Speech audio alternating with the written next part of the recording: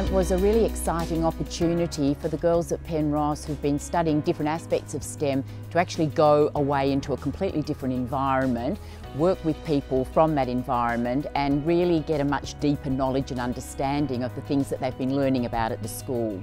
My experience at Space Camp has definitely shaped my post-school study options. I really know what I like now. I definitely enjoyed things like engineering because they included problem-solving skills in my time at the US. A lot of people really don't think about space when you really put it into perspective, and it's a really good opportunity to learn more about the place we live in and what's beyond Earth, obviously, what's beyond where we are right now. I enjoy studying science because I think it's such a great opportunity for especially girls to explore what they like in life and not be secluded into going into one stream of jobs and opportunities. I think Australia has a really good position in the future of space.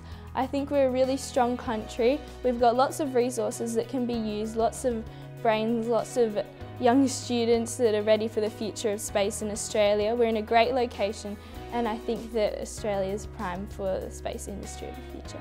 I think Australia has it's such a big country, a lot of rural areas. I think many countries can come together, not just Australia, but we can come together in Australia to further the exploration of space. In the Zone is being held in Perth on the 8th of October 2018.